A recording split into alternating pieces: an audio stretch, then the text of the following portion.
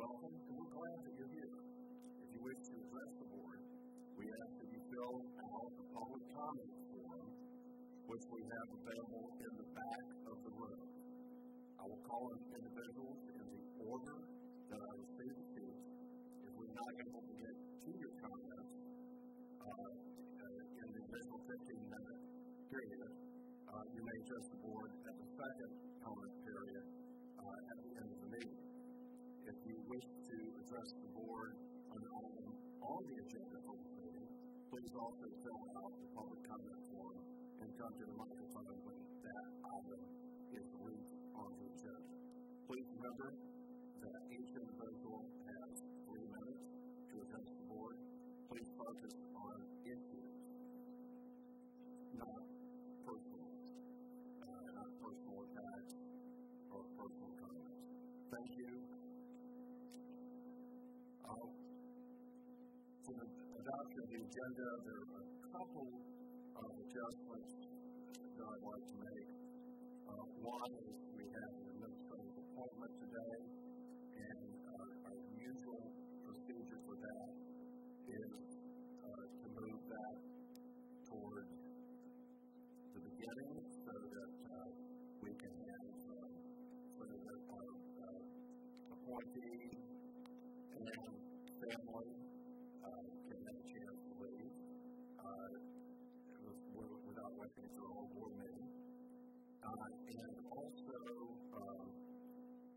on the consent agenda, item 13, we're going to move that to make that action item number 4. And the reason is that Dr. Bailey serves on the board of the library district, so she will not be able to vote on that one thing. So we need to move that out of the consent, and the easiest way to do that is to make it an action item. So with that, with those changes, do I have a motion to adopt the agenda?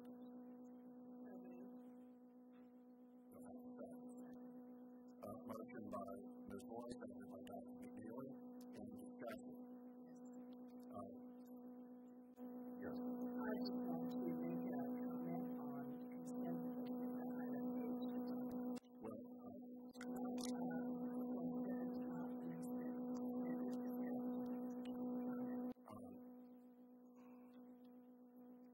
okay, I'll use my Mr. Bowler. I'll give you a motion on that.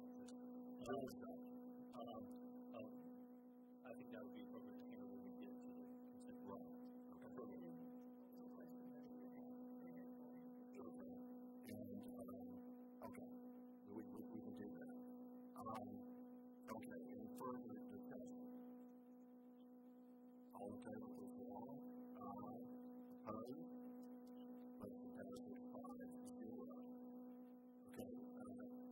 Now we're going to move ahead to the action item number 1. Superintendent Clark. Thank you, Mr. Chair. Action item number 1 is administrative appointments, and as you are aware, we have a vacancy at Lake Forest Elementary School, so I'm excited this evening to bring you a recommendation, Mr. Charles Spencer. He is coming to Alachua County from Perry, Florida, where he currently serves as the principal of Taylor County High School. He is a 22-year educator overall and is in his 10th year in school administration. He received both his undergraduate and graduate degrees from Florida State University, earning his master's degree in education leadership and policy in 2007. And we will forgive him for adding one initial to that. Before pursuing a career in educational leadership, he was a teacher of physical education and math, was also football, basketball, and golf coach. He served as the dean of students at Swift Creek Middle School in Tallahassee from 2007 to 2010, and then was appointed as assistant principal at Men's Middle School, where he was a part of the team that moved the school from an F-level grade to a C-level grade. In 2013, he became principal at Taylor County Elementary School, where the school moved from a letter grade of D to C during his tenure.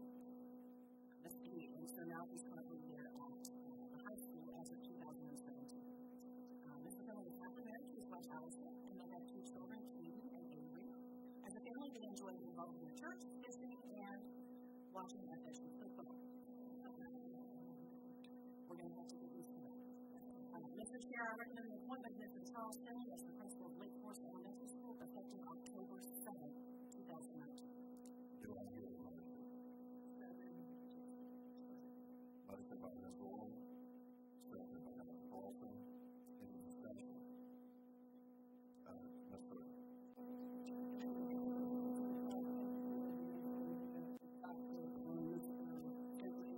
I just have a couple of questions that I'd like to ask. We didn't really get this one beforehand, and I saw it too because the family applied to be principal and a leader at school has kind of been a crisis mode. And I'm wondering, I'm eager to hear and to read this turnaround plan. I'm presuming that you came to the interview with that plan because the school year is well underway.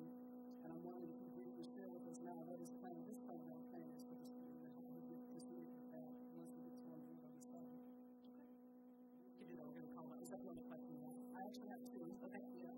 And then I looked at his resume and all of that stuff there, and the turnaround activity that he had being part of the team at the school there. I'm just eager to learn and know how he's going to involve instructional staff at the elementary level and training teachers and getting them on board with being able to have an early learners have mastery of literacy and mathematics. So that's really critical for that school. I'm really concerned about Lake Forest as it has state local performance for a number of years and trying to get state. Okay. All right, well, I guess we all still need to vote. Well, Or you want to wait and have it that first, whichever you like. well, let me say this for the I'd like to hear. But I continue to do that with the calendar and those questions. And that's taking notes. Mr. Conway, I have some things that I'd like to share. Would you please address to the chair the questions? Chair, please. I wanted him to know from Mr. Hyatt, so you can repeat what I said, Mr. Hyatt.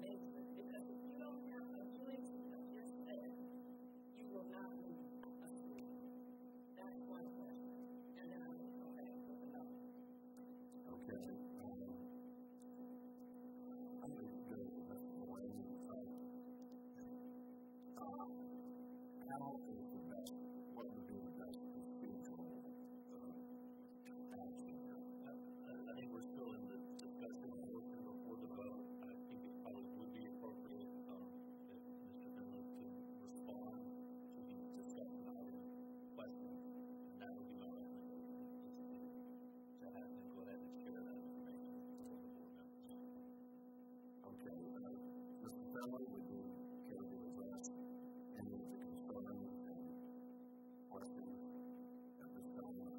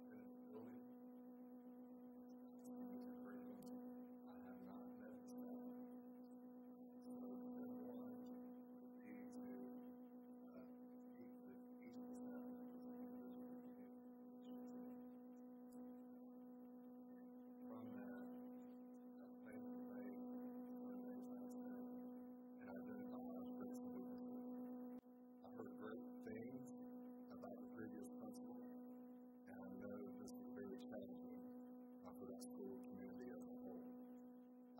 My leadership style, coming in, I've yet to meet a staff member or child. I want you to know that I already love each and every one of them unconditionally. And that's just how I feel as a leader of that team, as a member of that team. So building trusting relationships and adapting to the culture and building the strengths that are in place and addressing the weaknesses with the support from the district, support from the state. That's going to be key. Those state teams are very valuable and taking the initiatives that they're putting in and us doing them with fidelity. Thank you. Ms. Burton, did you have any?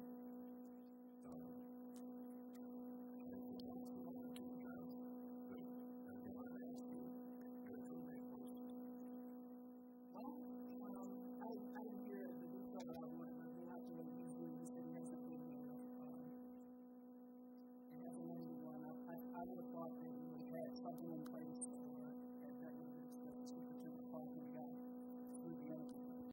I will say to the public, I know that every board member knows this, so I'm not talking to the board, is that it is the board's position relative to approve employees.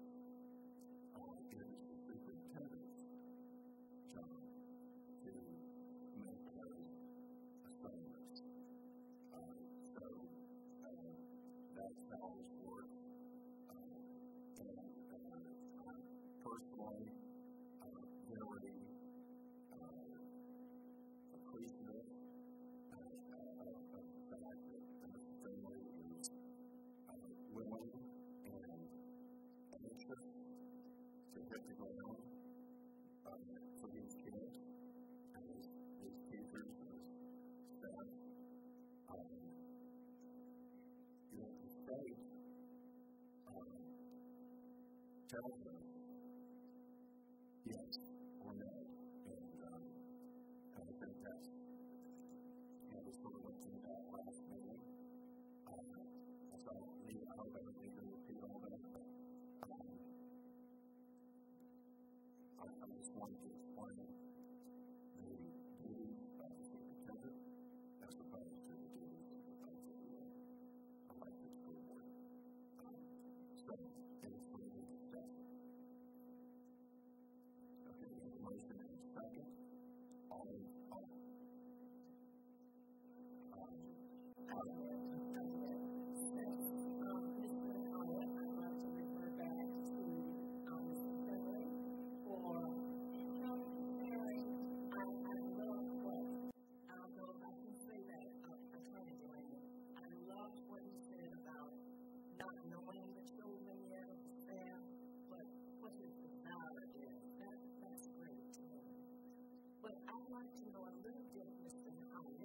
About the vision, because certainly with all of the years that he has participated at Taylor High School, Taylor Elementary School, and Young's Middle School in Tallahassee, certainly he comes with great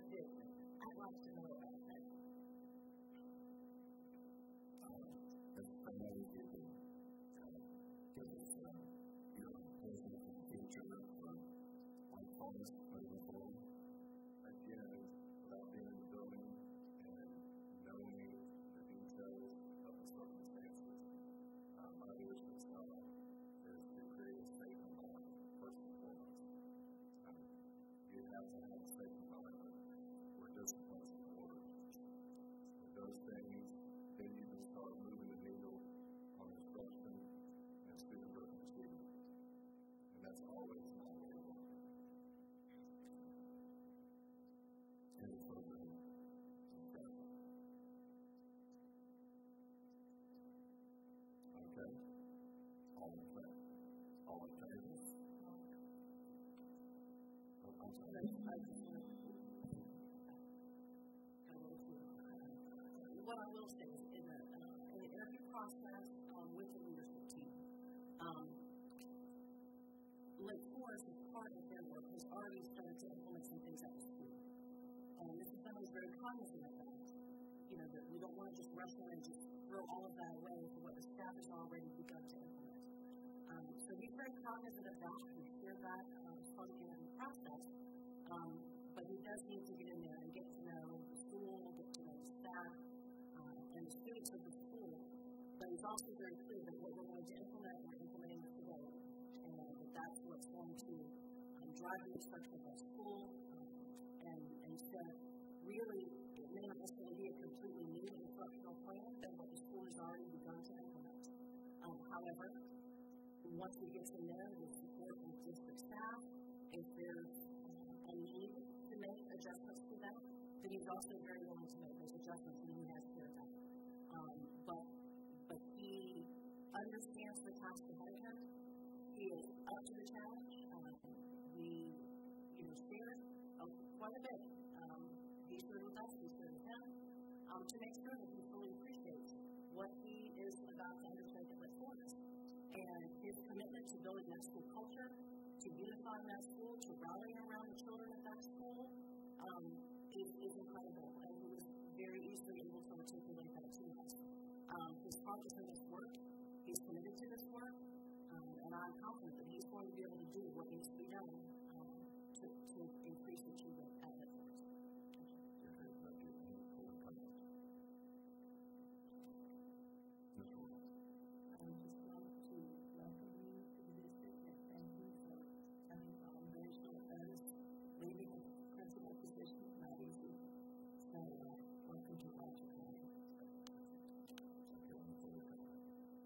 All in favor, please say aye.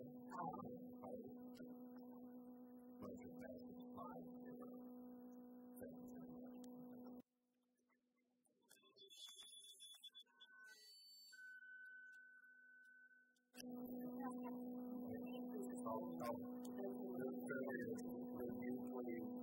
Introduce your family and have to make a trip to do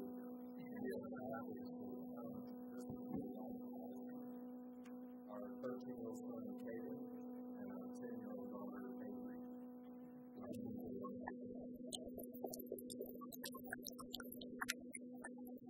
Thank you for inviting them. My faith and my family is the reason I'm here before you today. Thank you for that.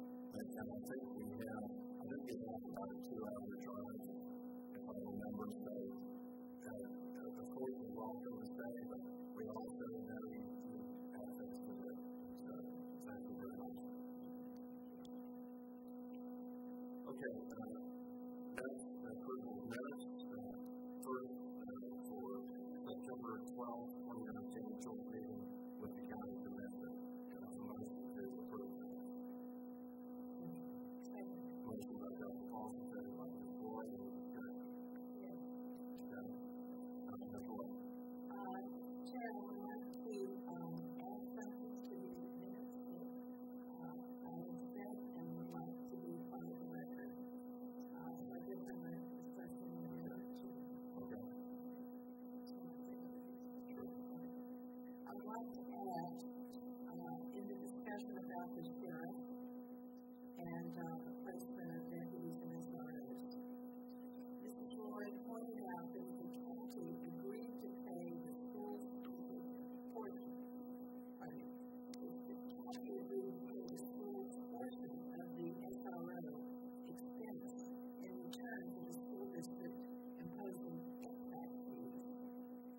which is what Commissioner Byron suggested, it would be a very bad deal for the county.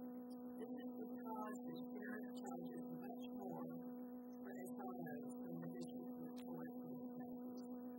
Mr. Jordan also referenced the letter the school board received last year from the county commission chair, strongly requesting that the schools pay 50% of the sheriff's SRO fee. She pointed out that the schools would be ready and willing to pay our 50% if only the sheriff's bill was fair. Unfortunately, it is not. Okay, we have a motion to amend this role and this motion. Motion by Austin, second by Stone. Any discussion on the amendment? All in favor of the amendment, please say aye. That passes 5-0. Now we're voting on the motion, including the amendment.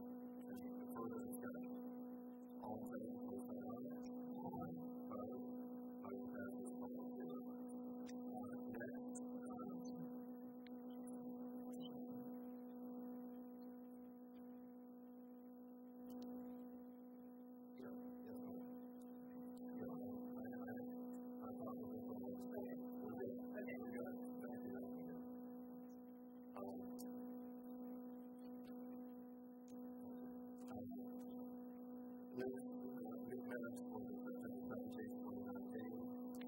Special public hearing, adoption of the final millage and budget for 2019-2020. There was a motion to approve that. Motion by the board of Ms. Burton and discussion. Go forward.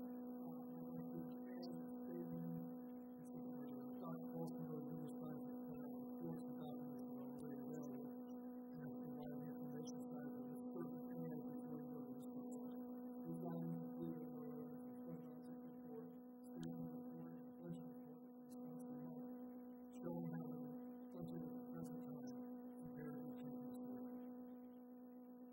Okay, we have a motion to accept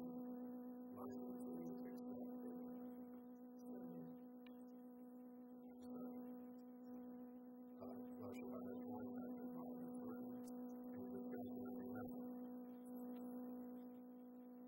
All in favor of the amendment, please say aye.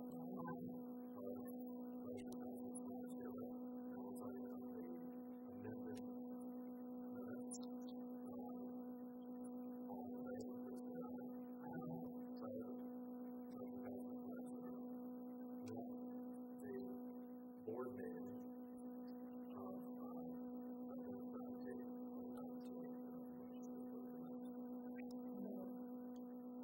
Motion by Dr. Galen, second by Ms. Boyd. Any discussion?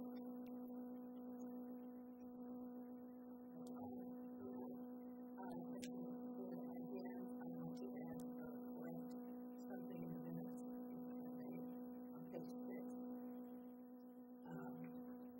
Shall I read it? This is myself responding to Ms. Burton's comment that if people are happy with public schools, they won't go to private schools. And I just noted that it was an article of faith among a certain group of people in the state legislature that private schools are always better than public.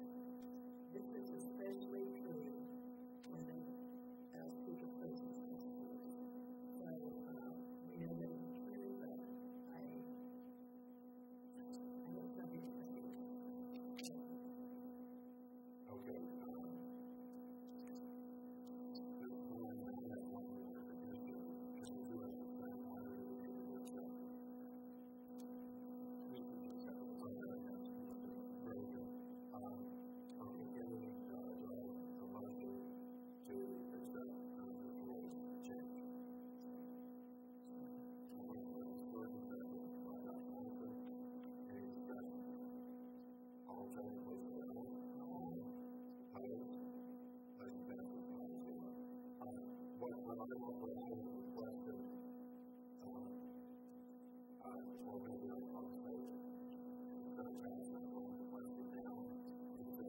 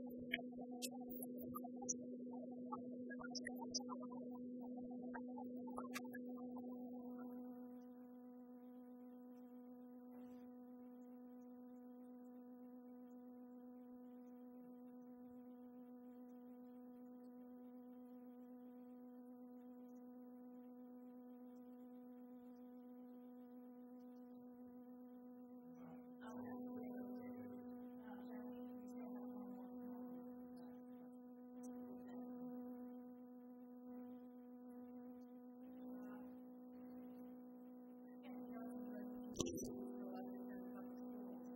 And I was in on the first meeting that when Clay first suggested this field trip last year. And I went to that first meeting, and I have to admit, when I first heard it, I thought it was the craziest idea I've ever heard. And probably borderline impossible to actually pull off. But Sally was a lot more enthusiastic about it. She was a lot more optimistic that she would pull it off, and quite literally, she is the person who did most of the pulling off. I mean, obviously, UAA staff were absolutely critical to this, but as far as from the school district's point of view, Kelly was really, and continues to be the one who really makes this happen. And I mean, tiny intricate details that most of us don't think about, but everything from getting kids signed up, permission forms that you've got to get buses set up, make sure all the bus drivers know where they're supposed to go. There are just a huge number of details that go into making this happen. So this wouldn't be happening for those 1,500 plus kids were it not for the amazing work that Kelly does for months in advance. Something that you take months to do. I have a special presentation for Kelly. We had the privilege of going on field and halftime with some of the principals who were there, and we were actually there during kickoff. And they kicked off the ball, and as it turns out, Kelly was the one who was actually able to catch the ball. We're very excited that he made the effort to go. And one of our principals, luckily, was able to snap a picture of that. So we thought it would be fun to blow that up, frame it, and it had been signed by the superintendent, by myself, and by Scott Strickland, the athletic director at the University of Florida, and James and the members of his team who helped make this happen. And these are some very complimentary comments for Kelly. Absolutely her. She was our number one cheerleader for this event, and she really made this happen. So Kelly, I would like to present this to you.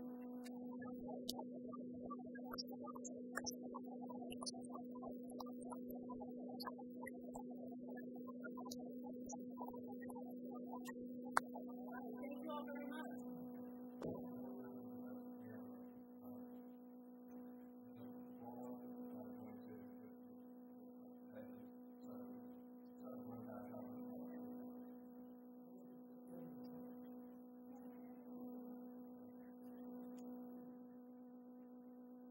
Good evening. My name is Diana Rolo. I'm a curriculum specialist for Fine Arts for Alachua County Public Schools. Good evening again, Mr. Chair, board members, Superintendent Clark, and student administrators. Tonight, we welcome two drama students from Eastside High School and the director, Tammy Myers. Under Ms. Myers' direction, the Eastside Festival is consistently earned superior ratings at both district and state levels. Eastside Drama is proud to present the prologue this evening from Almost Made, their fall show, which opens October 17th. According to stage agent, propelled by the mystical energy of the aurora borealis and populated with characters who are humorous, plain-spoken, thoughtful, and sincere, Almost Made is a series of loosely connected tales about love, each with a compelling couple at its center, each with its own touch of poetry. Playing one of these couples tonight is Luke Bennett and Ernie Whitaker. Please join me in welcoming Ms. Myers and actors Luke Bennett and Ernie Whitaker.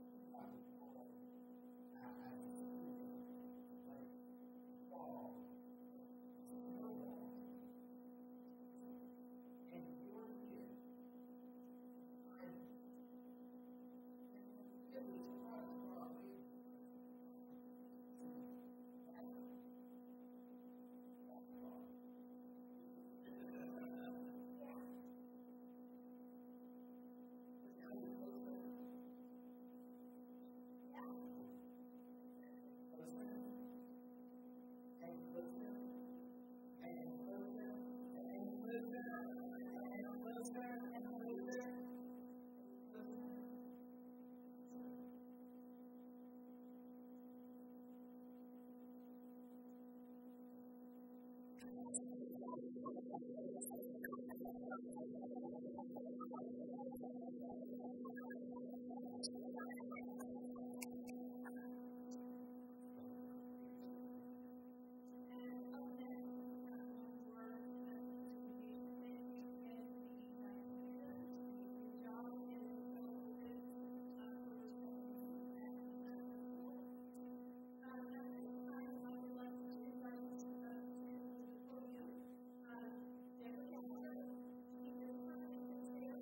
you.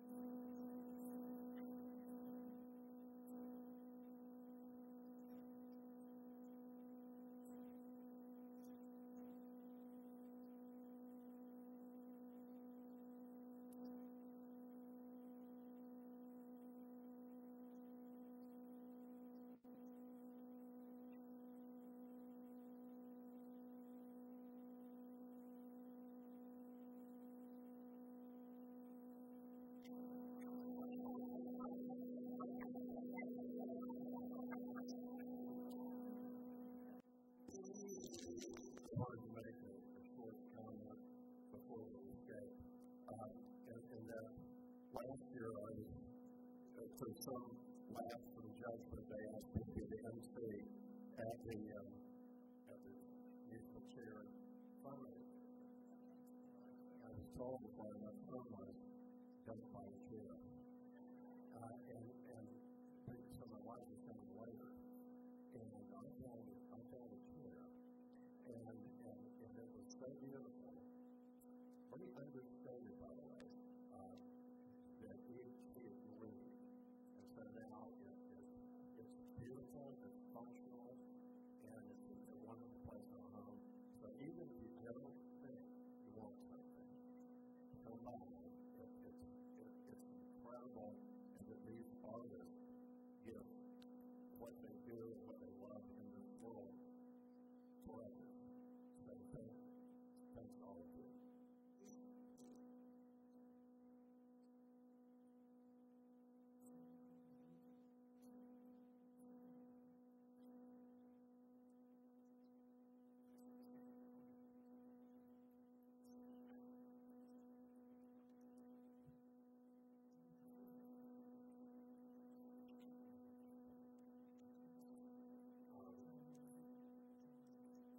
We have a presentation coming up right now, but before we do it, I wanted to refer to the great college kickoff that they did, and all the work done by the customers, and all the work done by our teachers and administrators, all the work done by UAA, none of that would have meant anything if we didn't have the bus drivers. And so we had bus drivers that were on a very hot day, transporting our kids and giving them, for many of them, a lifetime studies. The first time they've been on campus, first time they've been in the swamp. So it doesn't happen like so many other things without our bus drivers and okay, next we have Amanda Waddle from the Repurpose Project.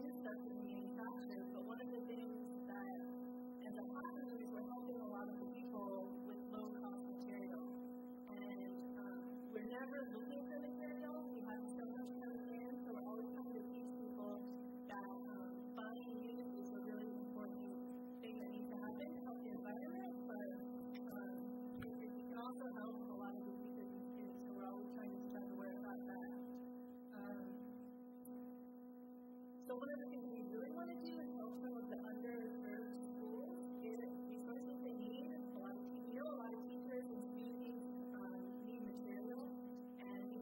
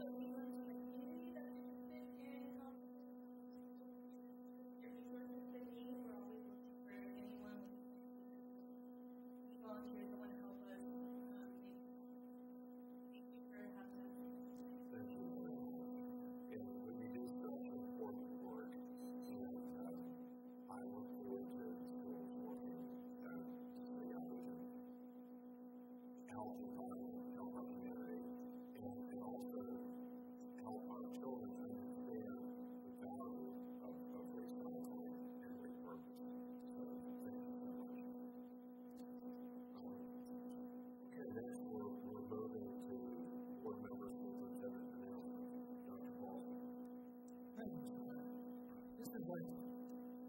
Flashback back to 2008.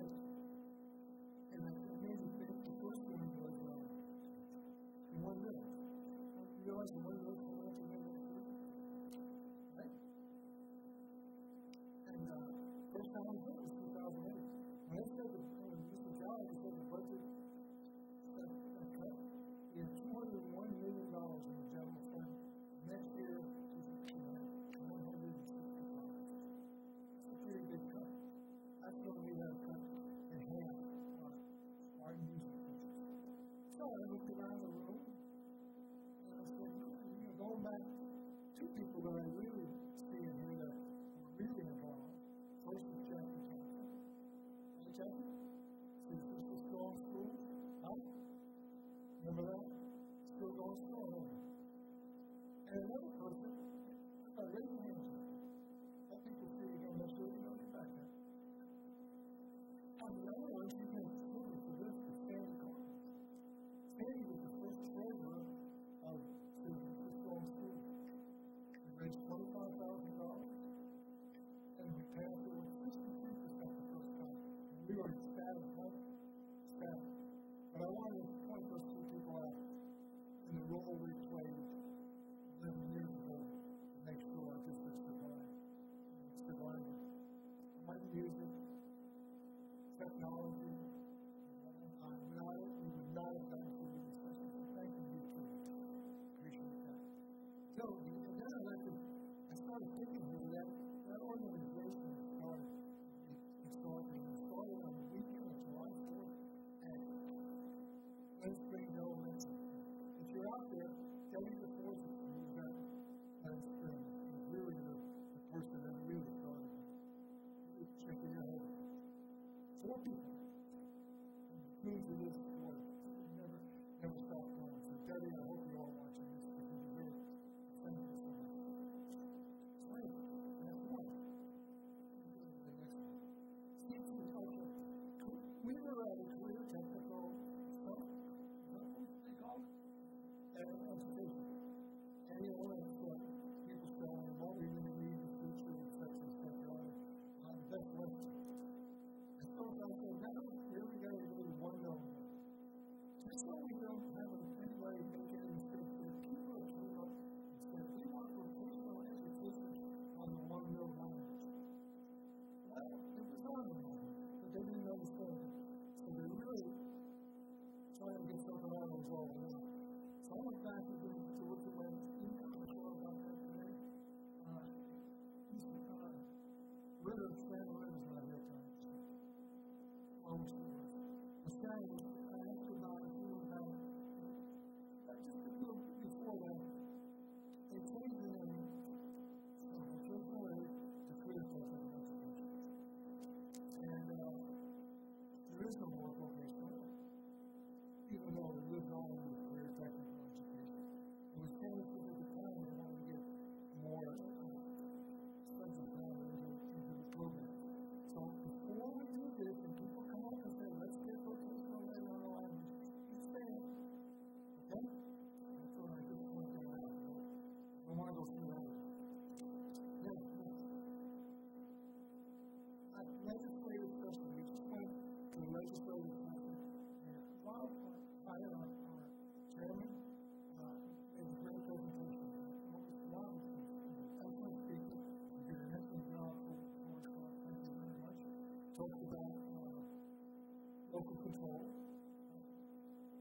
our local effort, and then we gave the thing to just remember.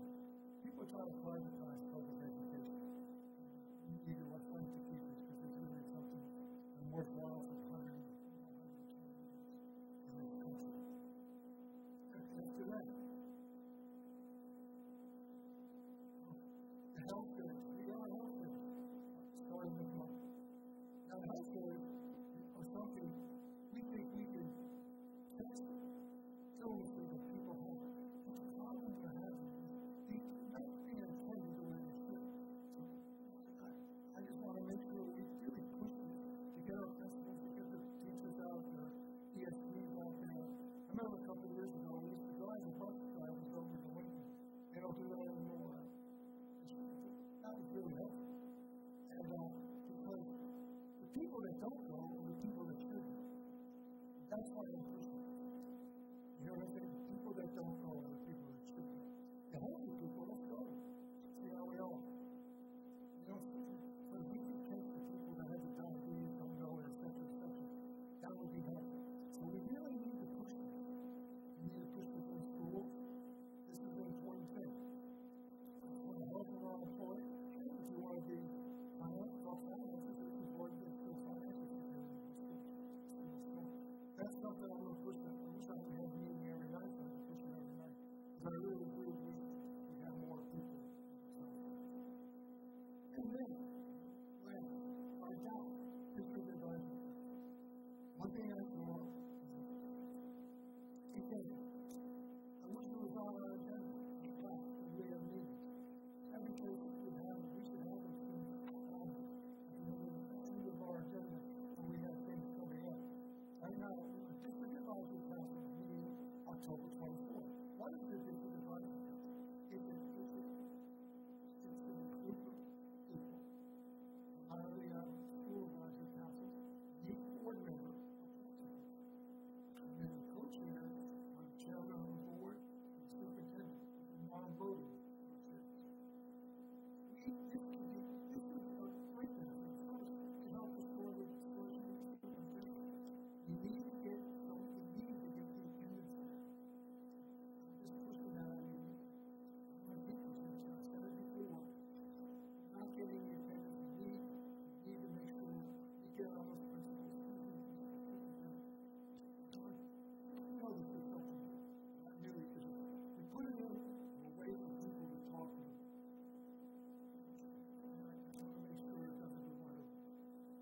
Talk about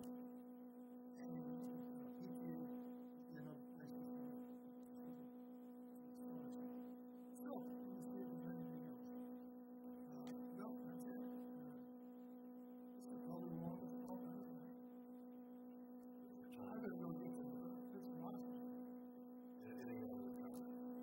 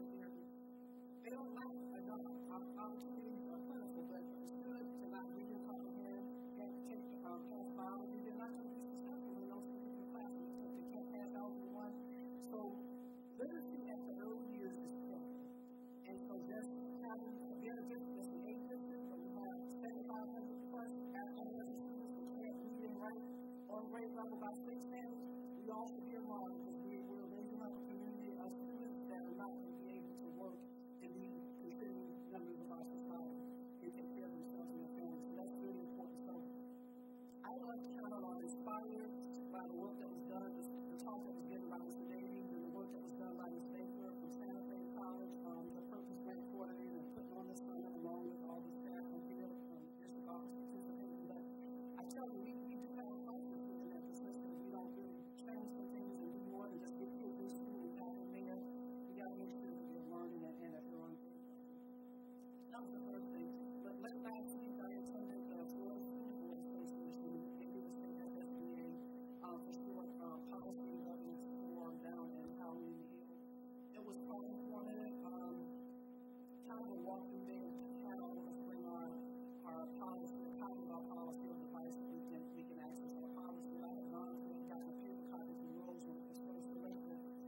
But to go through that, take it to several exercises in this forum where we can go and see what our policies were at the local level. Some of those things I have read, some things I have not read. But it was a very informative workshop. You know, the travel thing was on the agenda 3 weeks ago for myself, and it got pulled off. But it was a very informative workshop for onboarding a new board member, and even board members that have been on board for a while, because the policy is something if you don't review them on a regular basis, you may not know. Some people may know. Some people have some ability, but sometimes it does help to really go into a session and to just get have your skill set refreshed, or your knowledge refreshed. I have several people that are advocates for public education campus forums, other board members from other communities or other counties, and they all have the same concerns that my colleagues have. That public education is under attack. We are, being privatized by the Mr. Cochran, who I call him the Cochran gang. But they're working, and so we're not on a battlefield alone. There are other actors in other counties who are making the same things as we are, contacting their legislature delegation, legislative delegation. So going to these forums, that's also another quest that you meet other people from other areas. And the highlight of my evening was on Thursday evening. We were out walking and talking. I was out walking and talking with a board member from down in the Key West area and walking on balance with them. So I'm like, okay, let's redirect and move some things up to a different direction. So I have to offer my class.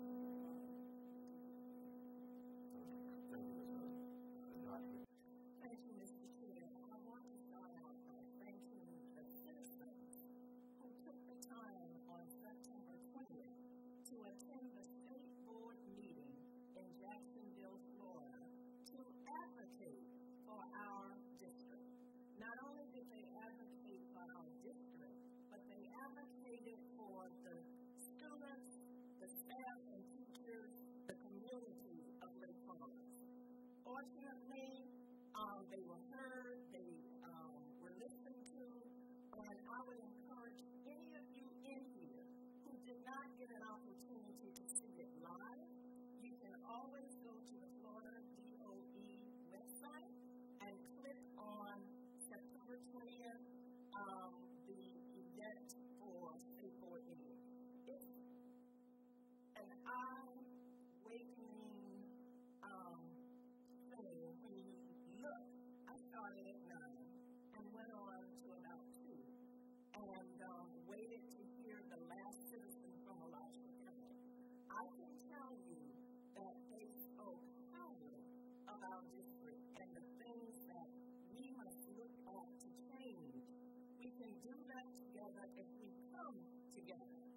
One of the things, and I hope some of them are listening tonight, one of the things that I want to encourage you, even though things didn't go as planned and that you want it to happen, it does not mean for you to stop. It means that you need to continue the struggle. Whatever that is, you continue the struggle because we say all the time, we are committed to the success of every student.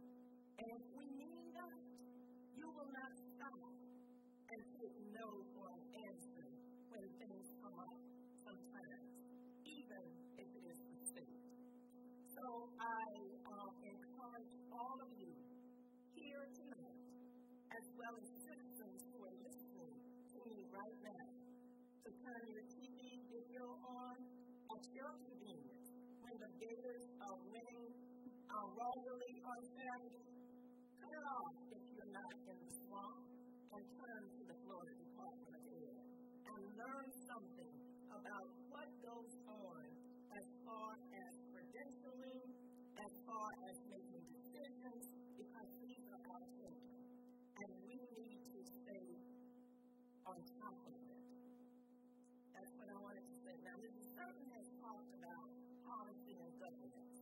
I am an old school board member. But you know what? And I don't mean in age. I mean how many years I've served on this. Let me clarify that. How many years I have served on this document. But it's always good to go back sometimes for refreshing, to find out some things that you have forgotten, you missed, or whatever. And it was interesting that I took my device and was reading along with the presenters that we had to find certain things that we do here. We had a scavenger hunt. And so we had to find things based on topics to go into your policy and find it. And I can tell you it wasn't easy. Mr. Attorney down on this side who gives us all that stuff with policy, more, we might need to do some scavenger hunts for all of us to get involved with what policy is and what policy isn't. I know tonight I wanted to do something with my chair, and I didn't quite understand what he was saying. I will go home tonight and look back up, and then maybe apologize to him on October 15th, because policy is policy, and we need to follow that. I do want you to know our very own attorney, David Delaney, gave us on this Sunday, was a major presenter at that conference. We are proud of what he brought to the floor. He had tons of questions. We are not the only ones, folks, in Alachua County in this state who have problems. There are problems all over this state. And so it was nice to have the attorney there to give us facts and what we need to do and where we should be going. I thank him for that tonight. To all of the children who attended the GATA event on Saturday, I hope you had fun in that week. I hope you enjoyed the band. I hope you enjoyed the quarterback, and I want to call his name Travis. I think I said it wrong. I'm good. Okay. But for you who have not ever been in the slum, I want you to think about that event that you attended last Saturday, and I was smiling when I looked and I saw the superintendent and others walking from the tower clock, wherever you all were walking from. I was smiling because I was in air and watching everything. But I am so thankful again for the folk and all of the athletic associations that provided that. And I hope, Mrs. Johnson, that this will continue, that this is not a 2-year event, but that we will continue each year. And at this point, I do have some other things, but I'm going to save them for board member requests.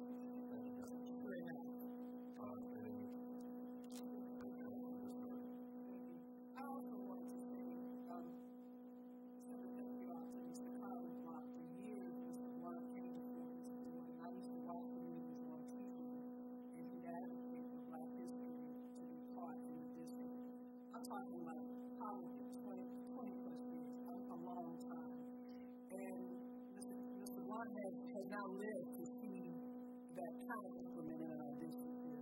But he had the distinct pleasure of being at the state board meeting and seeing State Representative Geraldine Thompson from Orlando come and ask the Board of Education chair to really put some teeth behind the enforcement of the law, which has been on the books since, I want to say, 1994.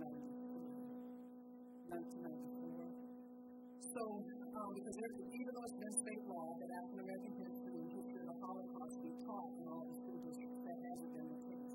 But Mr. Blunt has been so patient. I saw him so many times stand right there at that lecture and use his 3 minutes to come and give whatever board member, whatever board was here sitting, a little Black history lesson, and to really advocate for that. And so it's something to work with something for such a long time and to finally see it come to pass. And a lot of people don't get to see that happen. And I just thought that I had so much joy for him, last summer or at the end of this past summer here when we were, our district embarked upon trying to get exemplary status in Black history, meaning that we're going to teach it and infuse it all, not just teach it in February, but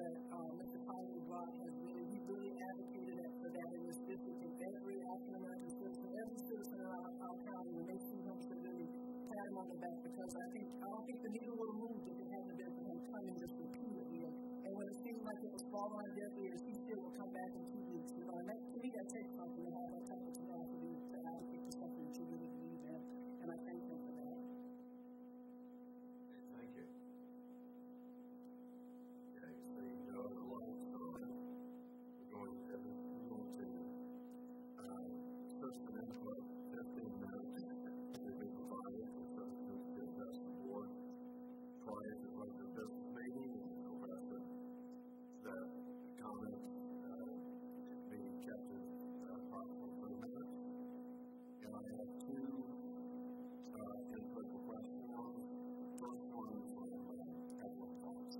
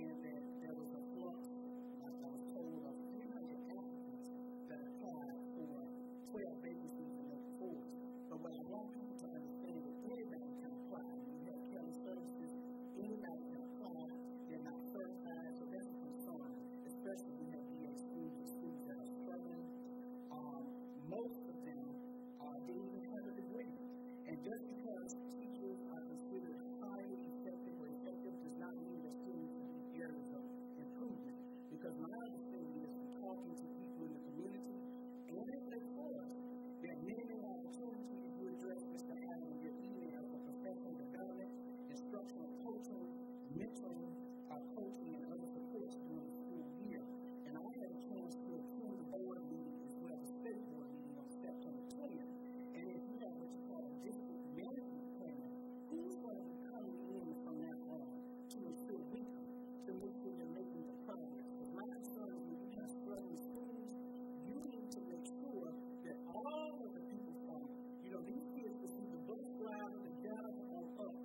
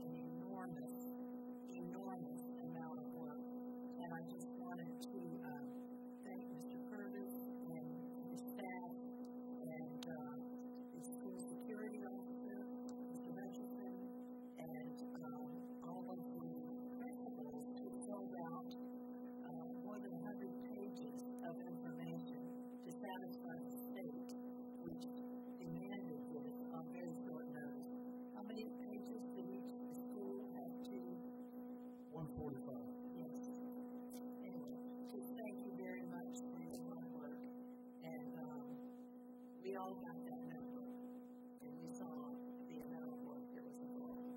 That's all. Thank you. All in favor, please say aye. Aye. Opposed? Motion passes 5-0. Brings us to action item 2 of the superintendent report. Thank you, Mr. Chair. Court employee case number 2019-20-9036-12.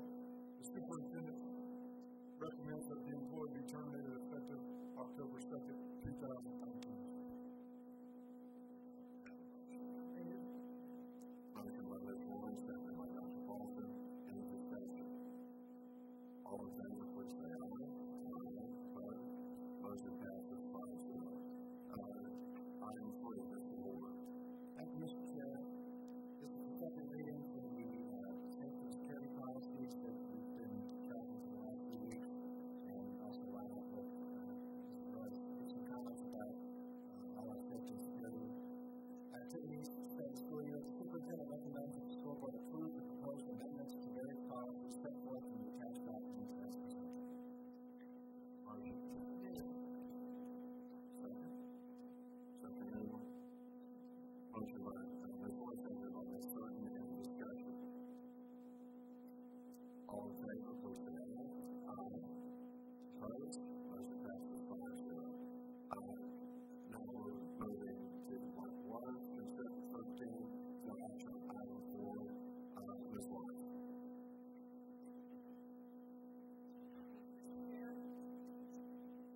This item is an MOU with the Alachua County Library District.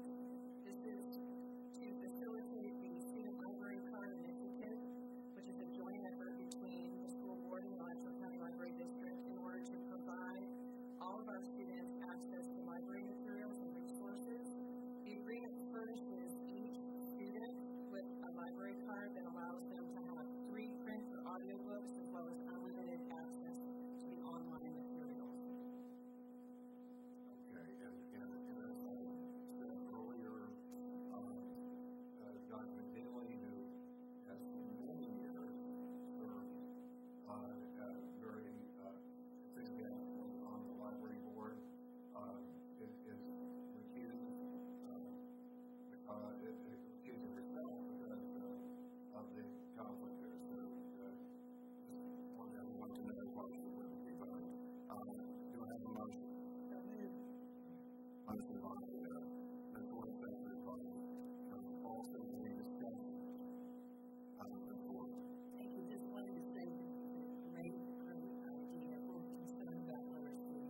This is exactly the way to our libraries are fantastic. Ms. Warren. September was National Library Card Month, and I started with a time encouraging folks and sharing all of the benefits that we have if you have a public library card. Beyond just picking out the library books and audio and video, there are a plethora of music you can download it online, safaris called, there's a business, you can't check it out, you have to have your library card and internet access. It's like 2 million books that you have access to electronically. You can only read them while you're online. But just at a library loan, I have about 6 books now out that we didn't own here. I took the library locally, but they bought it from other library districts for me, and they free of charge, and I've extended 2 of them. So this is a wonderful opportunity. Hopefully the students in our district will fall in love with their library, their local library music, which is what I did as an elementary student when it was decided to City Hall. I fell in love with the library as a youngster, and I continue to use it well up into my adult. The certain thing our youngest were there. I remember 2 libraries ago. So my mother used to take me to the libraries not too far from where our current library is. But anyway, as the thing we have an incredibly great library system, and what a difference it makes for any community to have a library and professional librarians to help everybody. So I think we're all in agreement. Any further discussion?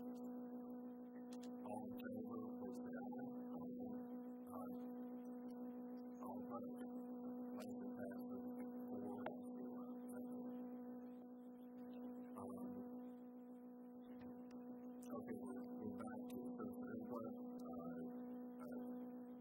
Do we need any further? Okay, not seeing none. We'll go to board member. Oh, I didn't have a sheet, didn't see. Go on up. Absolutely.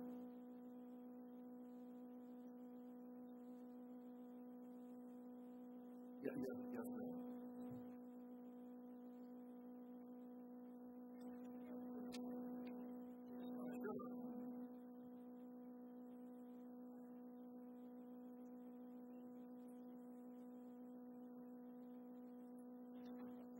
And what I want to do is, I just put for the record, let's make sure we have everybody today. I only have 1 minute on this.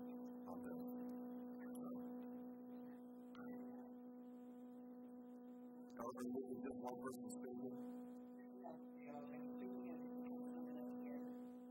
Okay, you want to we can do it in 3 minutes, or do we need to have more than one person? I mean, how do we need to do this? Okay. Who is the talk starting? Okay. And then so what we'll do is everybody has a speaker is also on, and we'll just do it that way. My name is Todd, and I'm a veteran writer. I've been writing since 1994. I'm here to talk about tonight, cutting our time. When we started this school term and get our time system, we had to be in by 9:10. Yeah, 9:10. I found the form for 8 hours. By this time today, I only had 6 hours. Someone changed my time, signed it, and I guess that's what I was paid for. I just think that's very unfair. I'm a single parent of 2 kids. I don't know how they just up and change it. In the past, our route sheets, our work runs have always been included in our route sheets. This is something new to me. You know, again, I've been driving since 1994. So I don't understand. No one told me, no one brought me in to tell me that my time had been changed. Okay, we really can't respond to that either, but would you like the person you can talk to is No, one talk to someone because, again, I know I'm speaking for me, and I hope that, you know, I'm talking out of my own 6 hours. I've been driving since 1994.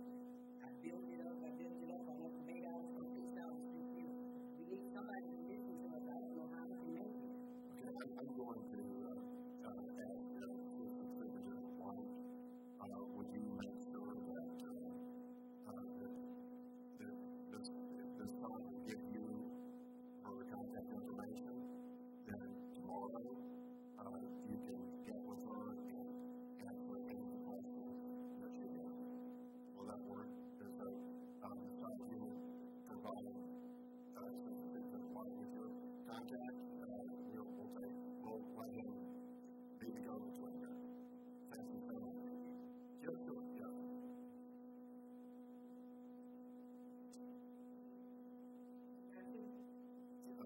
Get your name, please.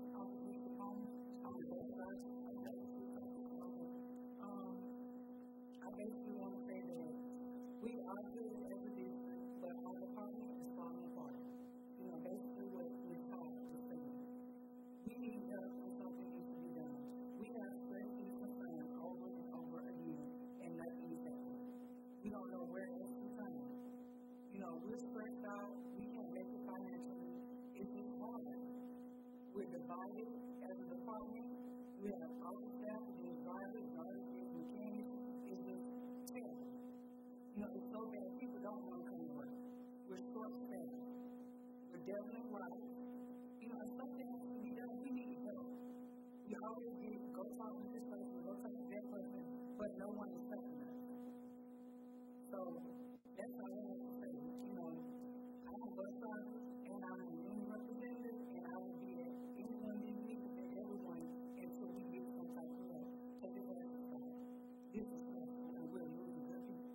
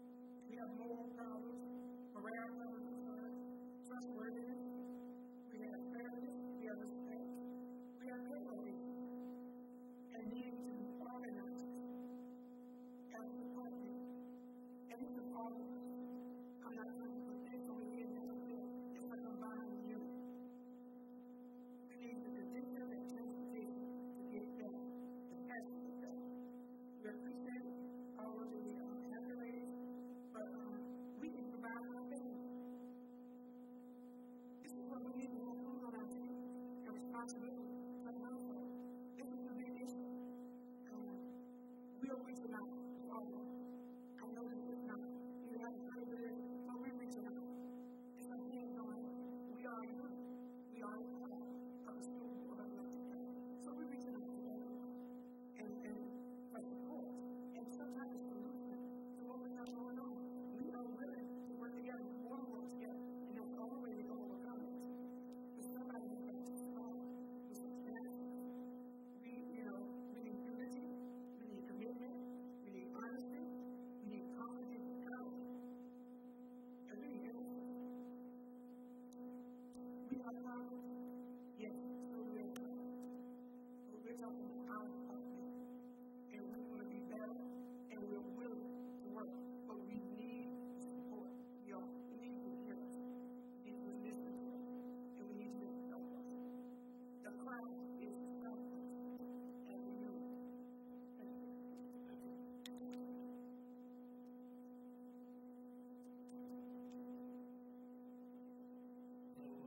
My name is Mark Young, and I'm one of the drivers in transportation. And I also am a union rep, just started about 3 weeks ago. And I guess my biggest concern about the drivers in transportation is the fact that we're told that we're part of a team and that we're important to get the children to school safely and that we have their lives in our hands and that we're supposed to be safe on the road and be timely and all things as such. And I guess the biggest issue I have is how come we're important for that, but as soon as we talk about being paid accordingly, then we become adversaries. I think that for the skill that the drivers possess and the amount of responsibility that we take on every day, driving the streets with harming children and children being disrespectful, we deserve to be compensated accordingly. And I think drivers who come in every year with who have routes before, and all of a sudden they have to start all over again to earn the kind of time that they deserve. You understand? No other position that I know, and I've just been in the system for a couple of years, has got to deal with. And I can imagine if teachers had to do that every year, come in and try to get up to the amount of time that they were making last year. I think it would not work. So if you want these kids to get to school, you have to be able to be optimistic as well, and not just think, hey, these are new drivers, and we have to pay them what we can or what we want to. It just doesn't work like that. You guys have to work with us. We're willing to work with you, but you guys have to see, you guys have to put yourself in our shoes.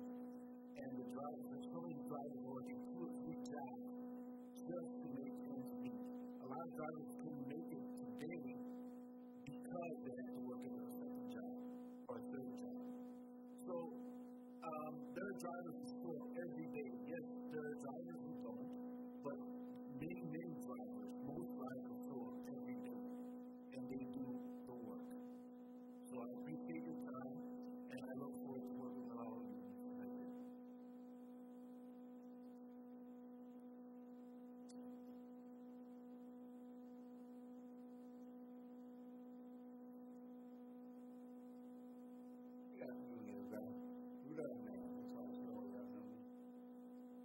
The whole thing is, we involved and we negotiate for a raise, even if we get the dollar. With these guys' time being cut by an hour and a half, the raise not going to do any good. What can we do to stabilize these people?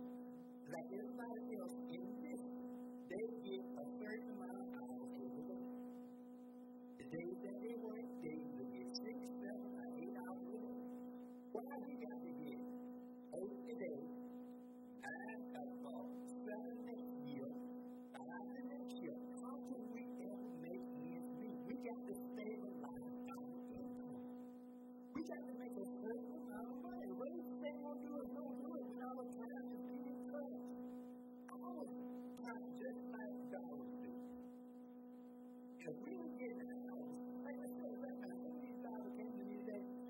they get a $5 raise, they still wouldn't be where they were last year when they were $8 trying to $5. So we got to fix this. I know I know you want years to be here, but I want to speak before I leave. Thank you.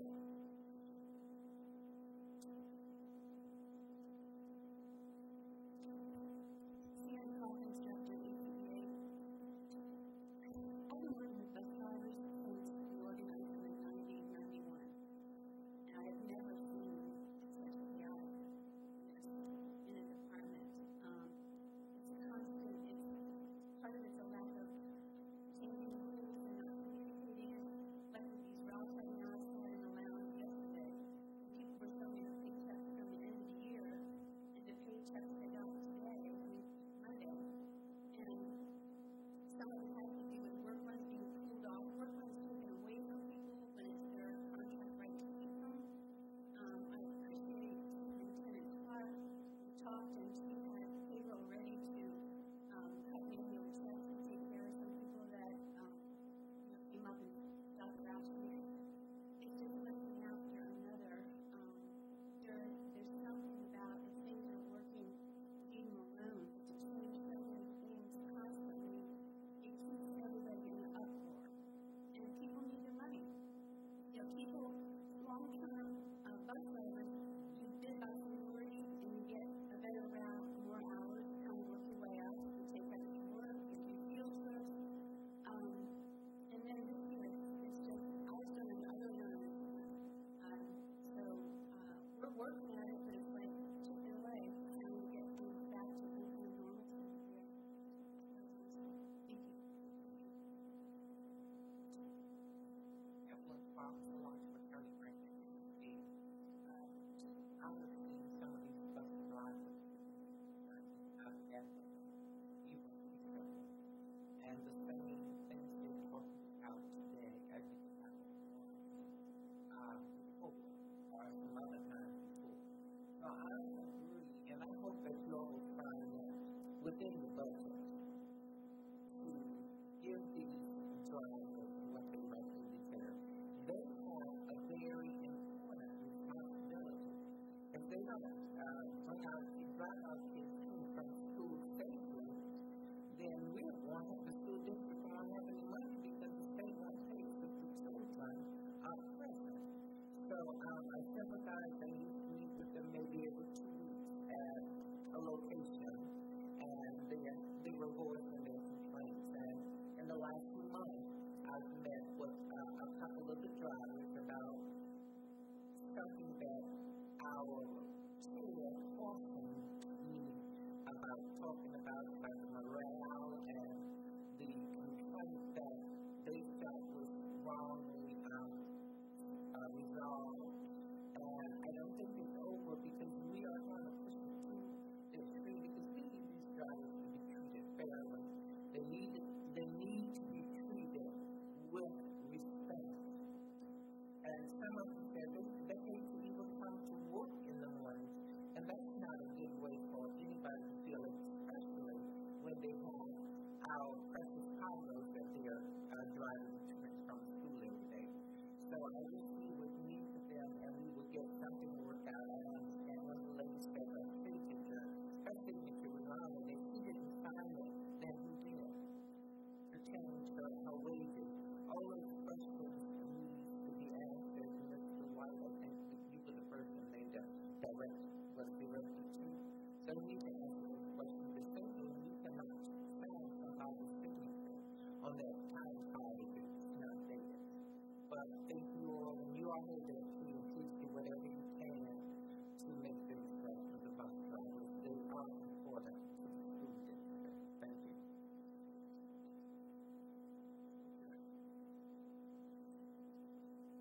See no further citizens comment.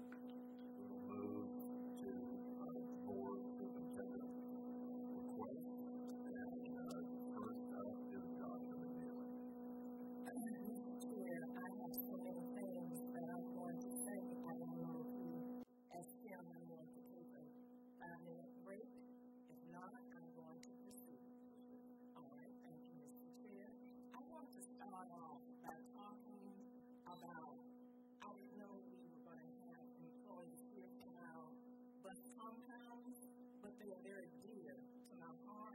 just like any other employee in this district, whether they are paraprofessionals, whether they are teachers, whether they are food service, whether they are custodial staff, bus aides, whatever. But I did not know that they were going to be here tonight because many of the things that I'm going to say, and I don't have a time limit. So I'm going to start off with the overpaid employee, and there may be more than one, but I contacted the assistant superintendent in personnel about it, but I also asked the employee, which we learned in governance, try to get that employee to speak for themselves. And so I want to share with you that this employee has been overpaid substantially. I want you to know that as principal of Duval Elementary, I was overpaid substantially. And I had to pay the money back. But I spent what I could afford to do, which was $50. And there was thousands for me. So the board set precedent back then, and we should still be followed. It matters not about the taxes. It matters about what an employee can afford to do.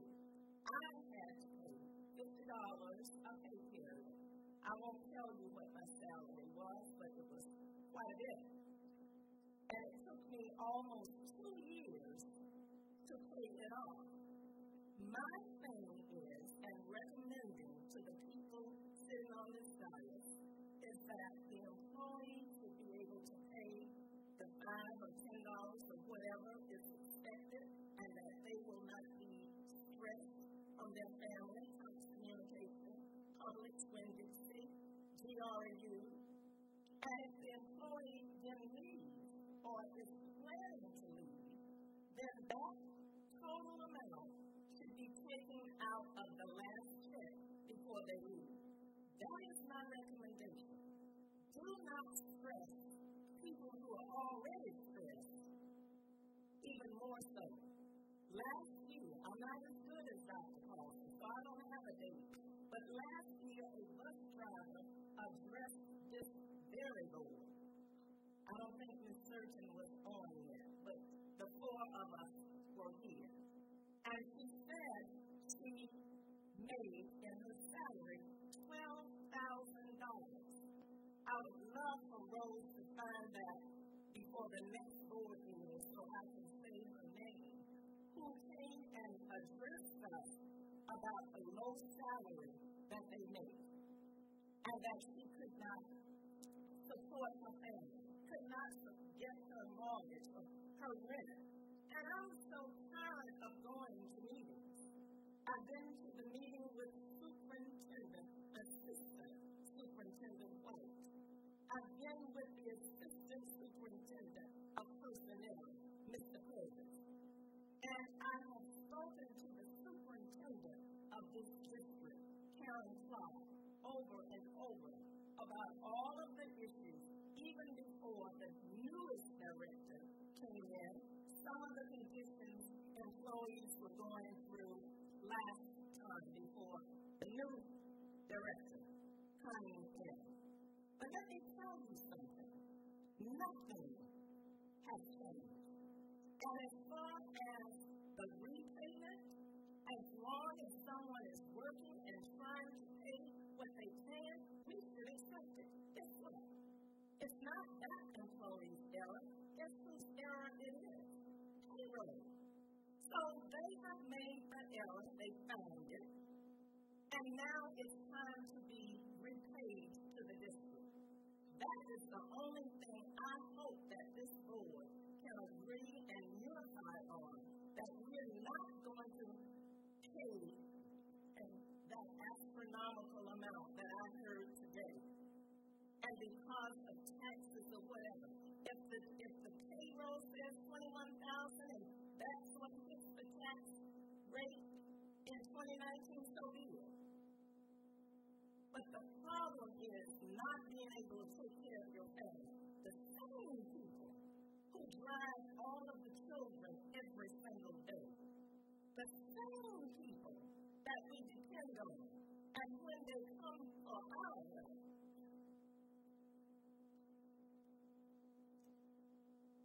I'm going to pour me a drink. I'm thankful because I have a lot.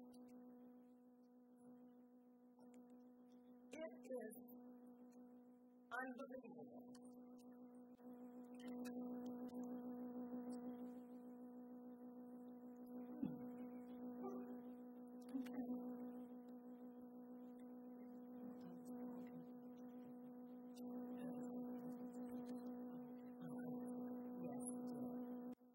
Anyway, let's go to the next category, and that's the part, and I'm hoping that someone will respond, whether it's Mr. White, whether it's Mr. Curtis, whether it's Mrs. Clark, but I'm telling you, just like the employees said, we are not going to continue in this manner doing the things that we're doing to all of our employees. I know what we do when we go in closed session, and I'm not discussing that because it can't be discussed.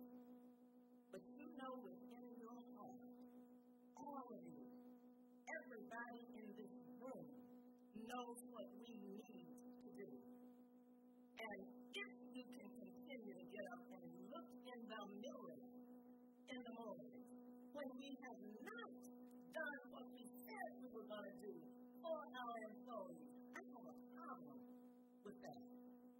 And I'm going to continue to speak about it. And I'm going to continue to take time to speak about it because it's my time. I'm hoping that by in the morning, anybody who owes this district back, we will accept their payment, their plan to do it. And as I said, there is a stipulation.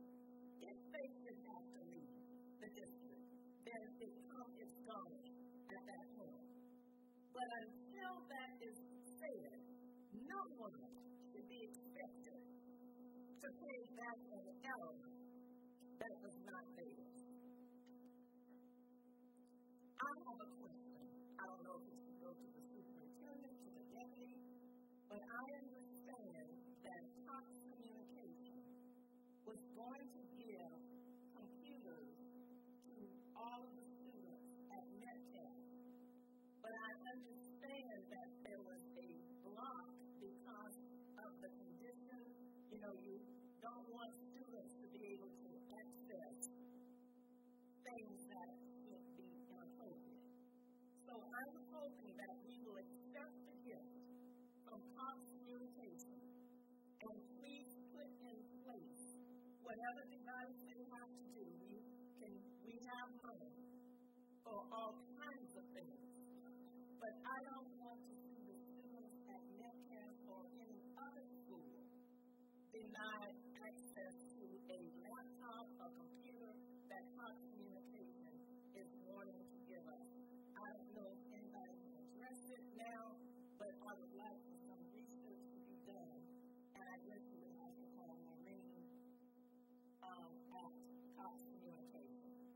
We can certainly do that. This is the first I've heard of that. Sometimes there are some restrictions right now because of the Windows 10. If these are old laptops, they would not be usable after December, but I don't know anything about this, so I'll reach out to Maureen Tortado and find out what's going on. Is that anything else? And first of all,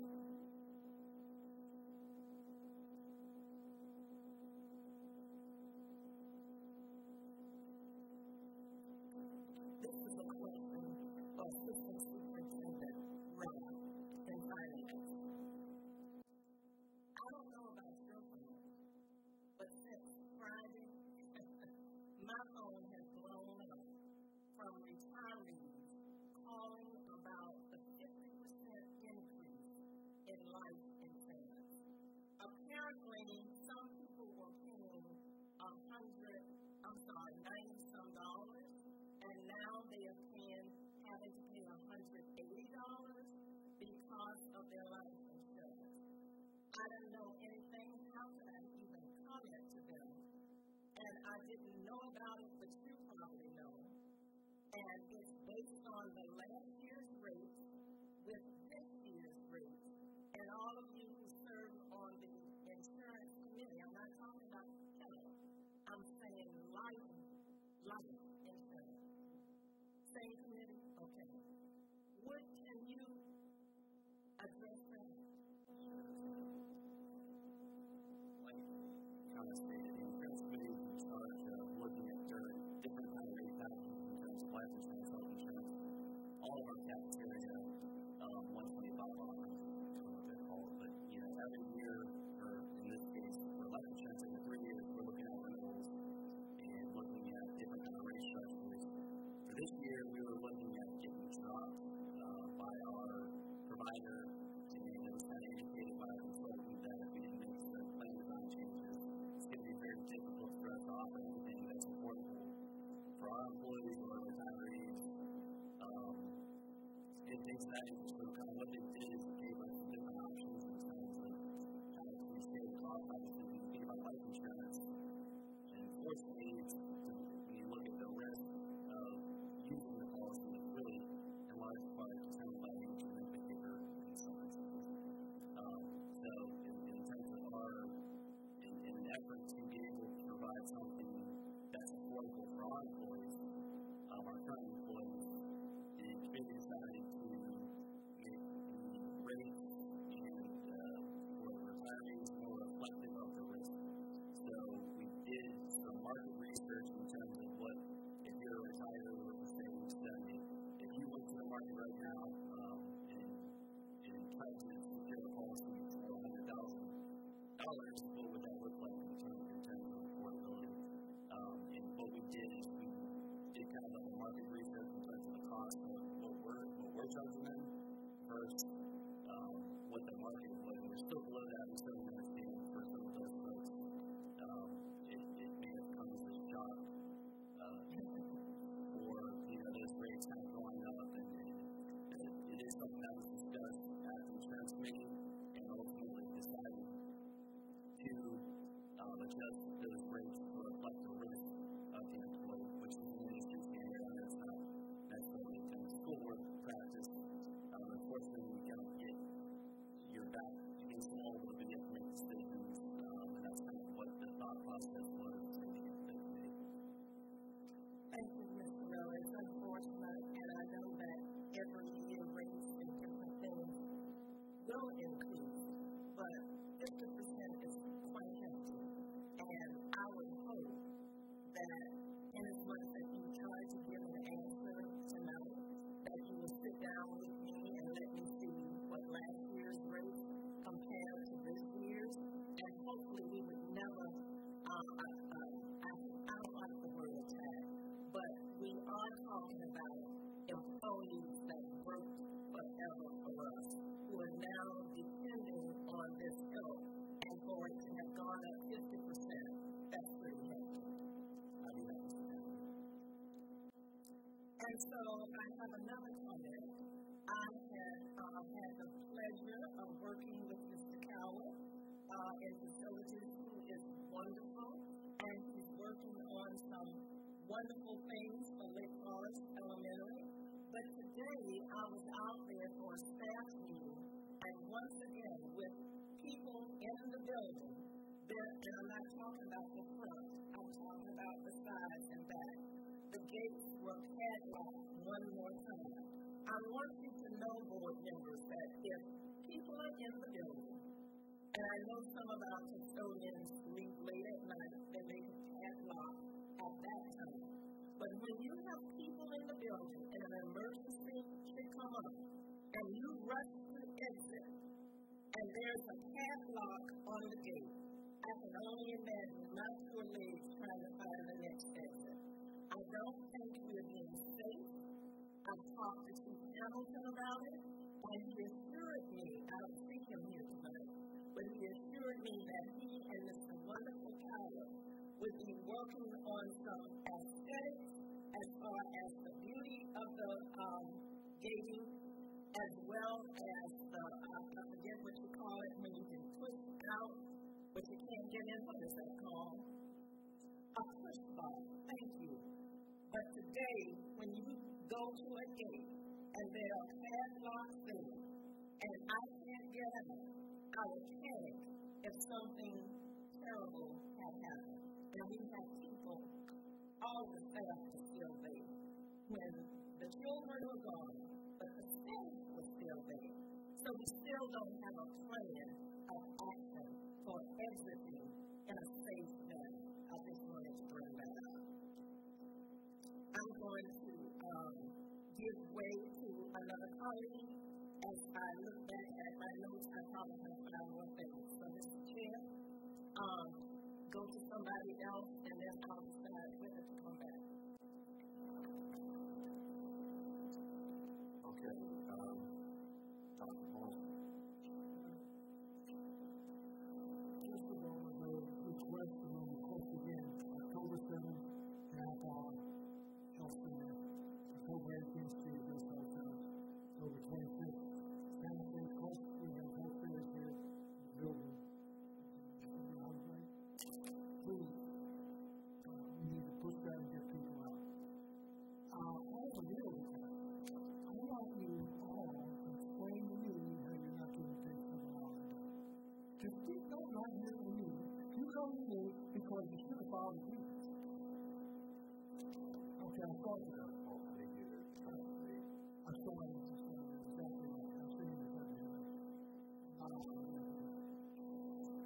But I just want them to come see me. I want to know why they're asking $7 a day. They're guaranteed $7. $12,000 a year. Nobody can make $12,000 a year if they work full time. The cheapest they can make is over $18,000 a year. Just get it right now on my pay.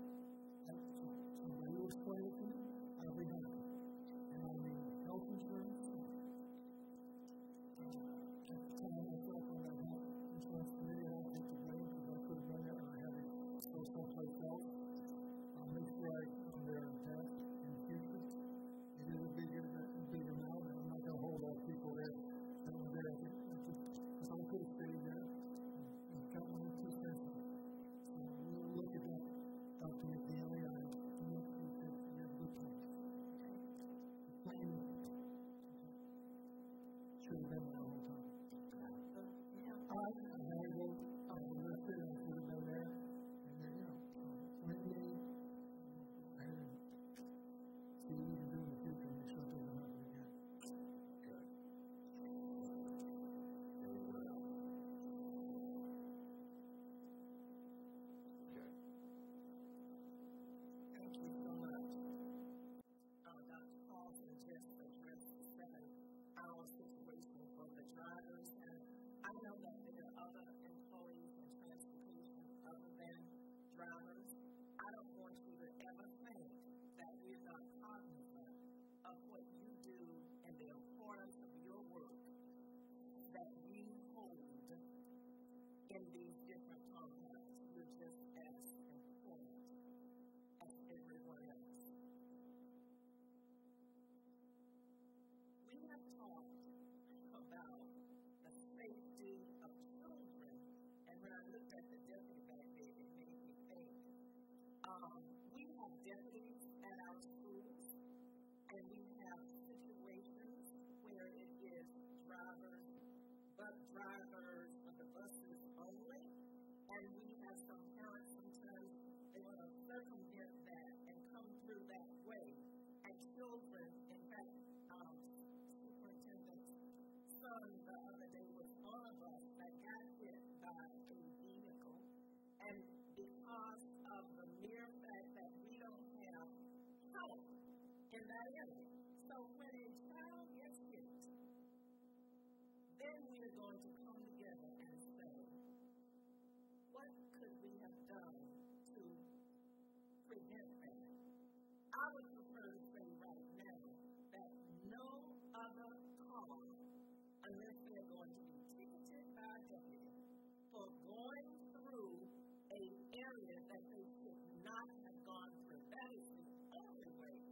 that we can save children and other pedestrians who may be trying to cross a way. It says clearly, buses only. And I think everybody can read BUS, buses, ES, only. But deputies say it's not in their job description, so I don't use the deputy. But somebody at that school who's grown, that if the deputies, if it's not in their job description, then that means that a principal must be in the drive-through, a AP, dean, custodian, and who else is in a school? Not dispatch, but the person who does all of the attendance, what are they called? Help me. Database. I don't care what they do, as long as we have someone grown who can either take a picture of the car with the license on the back. So if we can't get that individual, but listen, folks, something is going to happen, and we're going to say, oh, I can't believe it. We cannot continue in this manner. And so I would hope that Chief Hamilton and all of the other people who are in charge of safety for our students and staff and faculty will have somebody on the 7th. I think that's Monday. Now tomorrow, because the superintendent can make that happen. Think about it, a life that we can save.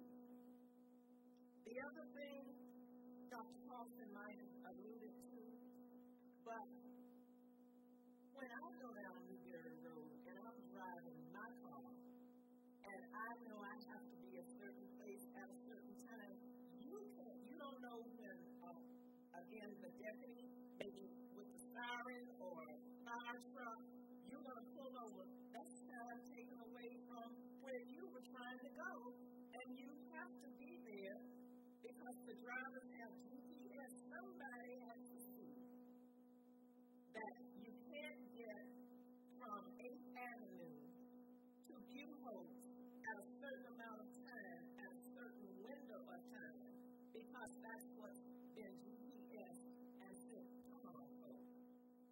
I can't, and I'm thinking about all the things that I heard at this meeting, and this is one that's over and over again. Either we need to change our GPS system or give more time to get from one place to the other. These lights in Gainesville will change and they're synchronized. If you don't hear them at a certain pace, they're going to catch you everywhere down the road. I'm just saying. People are being held back and they're paid according to whether they made it or not. I was told that buses have to be clean. And I know they have to be gas. I don't think you're washing them down outside every day, but you do have some things that you have to do. So if there's a 30-minute period for you to have to do that, that is my understanding, then that should be time in there every single day, or I don't know how many days you can allow it. But the buses that I've seen, especially those new ones, they look like they're good and clean, but I don't know what the inside may look like. Again, if you haven't ever driven a bus, you don't know what it means when it comes to the safety and the discipline that's on these buses. I know that sometimes we have children who know how to sit and ride, or they're reading a book, or trying to do a little bit of their homework, but then we have children who are not behaving on the bus.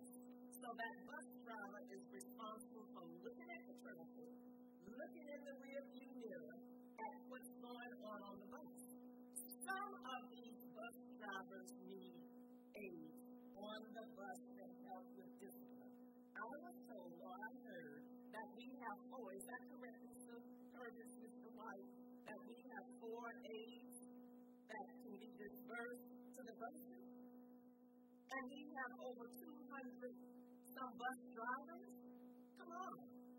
I know we have more than 4 buses that deal with discipline. And so we cannot continue to allow this. Where do we get the money? I guess over to Mr. Alex. But I don't know how he's going to divvy it up for that kind of help. But if you haven't driven a bus with at least 35 to 50 children on it, don't tell me you understand. I know when my grandchildren get behind me in my car, I have a problem. So think about these children who have been in a school all day and they're ready to have a good time or whatever, and these drivers need help.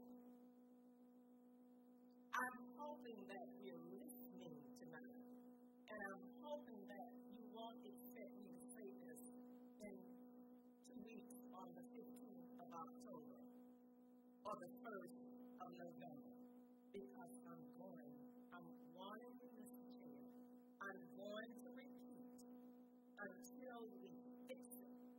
And it's going to be the same way with our achievement and performance of children. We must talk about it. And you don't want to workshop this every time, so we have to talk about it. And it's my time because it says board member report. And I love this portion. I don't have anything else right at this point. Gonna say good. But it matters. I know. It's understandable.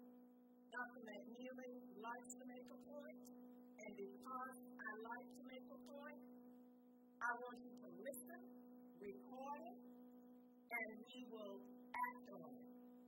I will ask the chair, if I'm taking too much time, we need to workshop everything I said tonight then, because we need some answers. And we don't need to wait until October of next year, 2020.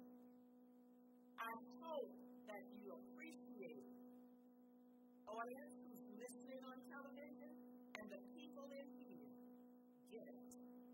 Thank you, Mr. Chair. Dr. Paulson. All your business that you've been listening to. The other thing is, I can say that a lot of people, not just personalities, probably thousands, and I've never seen anybody treated any differently than like Dr. McGee. So it's not happening. I'm not saying it's not. That can be fixed early in the interview. But there's always been I've never seen it different. And I have defended a lot of people more than anybody ever in this field. So I've never seen that happen. So if it happened, it was useless. That's what we do here. I'm not thinking we'll make sure that doesn't happen. It's never happened. You're who everybody gets treated like you are treated. Everyone I've ever defended. You know I defended a lot of people. Okay, thank you. Okay, I'll go ahead and make a couple of concluding remarks. As I said, I think 2 weeks ago or 3 weeks ago, sometimes we get lost in the information that we have 6 turnaround goals, just those that you can't cover. 5 is a fix, improved. Every school was given support, and that doesn't mean that anyone is happy with the school, and unless it's a school with children not doing as well as they can. I like to see things like that, but to imply that this district and the superintendent